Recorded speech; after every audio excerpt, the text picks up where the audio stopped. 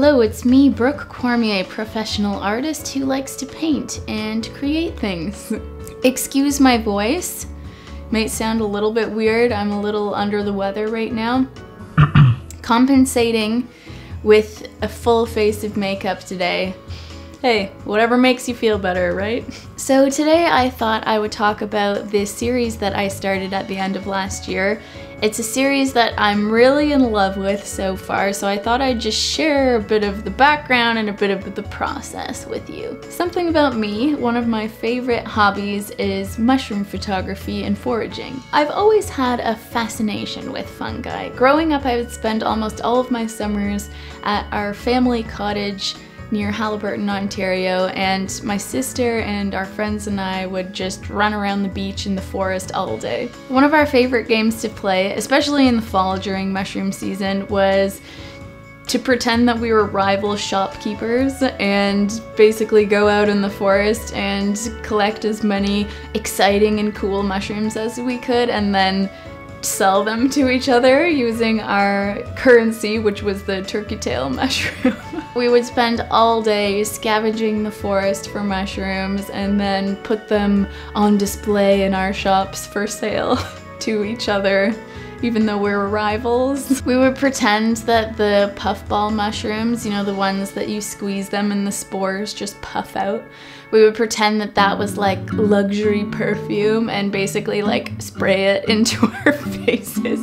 Honestly, I don't even know how we're all still alive to this day. Anyway, so I grew up with this fascination with mushrooms and just the thrill of the hunt. This in later years, once I got myself a decent camera, turned into a love for mushroom photography, and then once my mom gifted me a mushroom identification guide one year, that turned into a love for mushroom foraging. So every spring now my family likes to go out and forage for morels, and then later on in the season we look for boletes and chicken of the woods and oyster mushrooms and chanterelles and all that good stuff.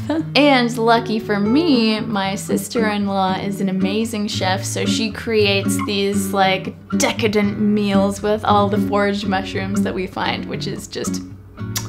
I also just love learning about the fungal world because it's just so interesting and so integral to like life.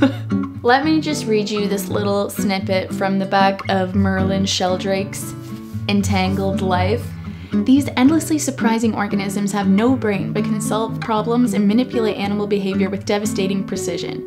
And giving us bread, alcohol, and life-saving medicines, fungi have shaped human history, and their psychedelic properties have recently been shown to alleviate a number of mental illnesses. Their ability to digest plastic, explosives, pesticides, and crude oil is being harnessed in breakthrough technologies, and the discovery that they connect plants in underground networks, the Wood Wide Web, clever, is transforming the way we understand ecosystems. Yet over 90% of their species remain undocumented. Crazy. Okay, so now that you understand the inspiration behind the series, onto the art making. So I've been practicing mushroom photography for years now, and I've accumulated so many photos that I just didn't really know what to do with. I knew that I wanted to transform these photos into paintings one day, but I just didn't really have a vision of how I wanted the whole thing to come to life, so to speak. I didn't really want to just paint the photos that I took in my typical realm of realism because I was thinking, you know, for this series I want it to be something that I would really want to hang in my own house, and I was just picturing like this giant realistic picture or painting of a mushroom above my couch, and it just, I don't know, wasn't sparking joy. So after almost years of revisiting this idea again and again, last year I thought it would be cool to add like an abstract component where I would basically have these realistic mushrooms kind of like growing out of an abstract. This way I could really experiment with a different style while also combining my typical realistic style and incorporating my mushroom photography. In this series, I drew a lot of inspiration from fellow Canadian artist Jana Watson. Like I mentioned before, I wanted this series to be something I would like to hang in my own house, and her work is just so amazing. I wish I could hang all of her paintings in my house. After completing the first 5 paintings in the series, I took a step back and kind of felt like the paintings resembled her work a little bit too much, you know, other than like the whole mushroom component. So that's something I'm definitely going to keep in mind moving forward with this series. I really just want to make sure that I'm giving her signature style the space that it deserves, and at this point I'm really just experimenting and just trying to develop my own kind of techniques, and you know, I'm really just dipping my foot in the whole abstract world right now, and I'm really enjoying it, but I've got a long ways to go. And hopefully one day I will come up with something groundbreaking. Now, a bit about the process of how I worked through these paintings. Let me start with the materials that I used. All the pieces are painted on wood panels. I didn't want to be restricted by size, but I also wanted to keep the aspect ratio consistent throughout the whole series in case I wanted to make prints in the future or a calendar perhaps. I sanded all the panels down so they were nice and smooth, and then I primed them with a couple layers of clear gesso. I painted all the background colors in acrylic because I wanted them to dry quickly so that I could move on to the next layer right away. And then all the layers after that, except for this one, were painted in oil. So the process of starting these paintings all begins with finding a color scheme that I like. For this, I consult my dear friend Pinterest. Honestly, I never used to use Pinterest, and in the past 6 months or so, I've just taken such a deep dive, and I love it. Pinterest just knows what I like now. So I find a color scheme that I like, usually consisting between 3 to 5 colors. From there, I consult my album of mushroom photography that I have collected over the years, and I try and find a mushroom that I think would complement this color scheme. From there, I use the rule of thirds to loosely plan my composition. If you don't know what this is, it's basically a composition kind of guideline where your image, or in this case panel, is split into 9 equal parts, and the important compositional elements fall either on the intersections of those lines or on the lines themselves. For this series, I was keeping in mind what all the paintings would look like as a cohesive body of work. So when I was planning the compositions, I wanted the important compositional elements, aka the mushrooms, to kind of fall at different places in each painting. Just because I thought it would be more interesting this way instead of having all of them kind of like smack dab in the middle.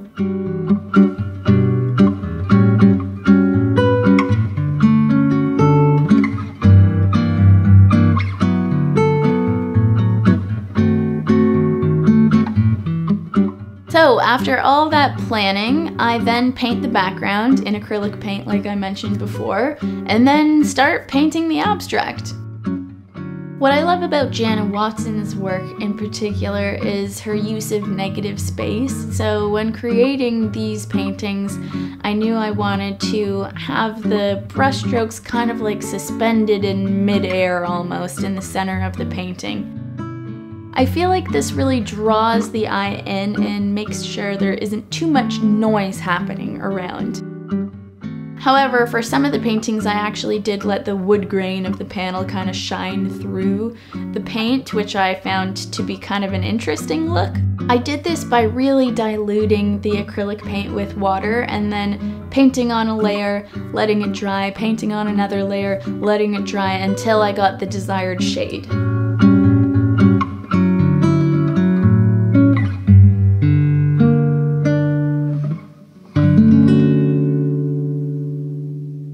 Tried to find a way of creating more engaging brushstrokes with kind of a 3D effect, and while painting all the abstracts, I'm consistently keeping in mind where the mushroom will fit in so it can kind of be added seamlessly.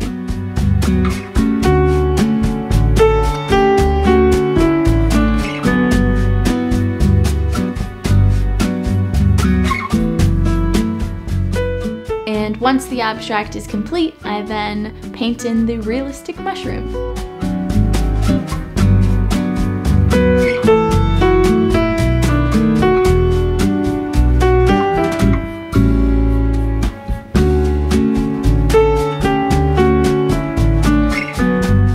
I think my favorite one to paint was the false chanterelle with the little leopard frog on top, just because it was so darn cute.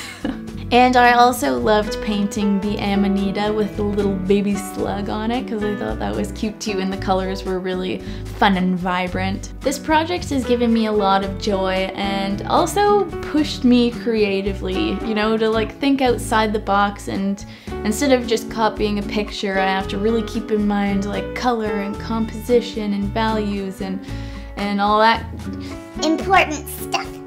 There was just so much improvising and problem solving involved that it really made the whole process really exciting.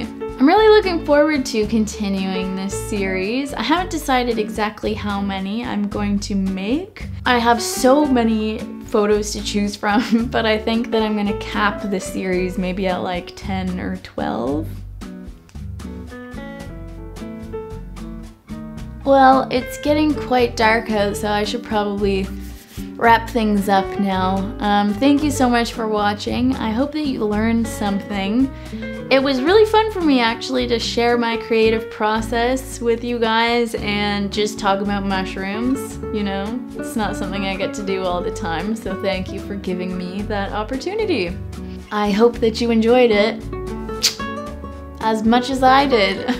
Please subscribe to my channel if you like the video, and yeah, your support of my YouTube endeavor is very much appreciated. By supporting this channel, aka subscribing, watching my videos, liking my videos, commenting, recommending them to your pals, maybe one day I can be paid for this too, and then I can make even more of them. As always, thank you so much for watching, and I hope that wherever you are, whatever you're doing, you're having a great day. I'm Brooke Cormier, and I'll see you next time.